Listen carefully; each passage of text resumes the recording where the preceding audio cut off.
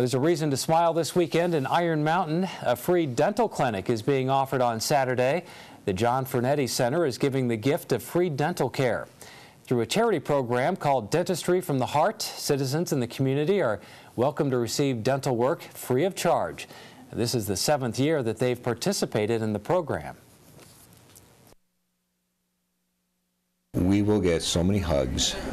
We'll hear so many heartwarming stories. These are good people, and they just haven't had the ability to get dental care, and so this is be a day for them where they'll be able to do that, and it's just so heartwarming. And even though at the end of the day we're totally exhausted, it's like the best feeling in the world.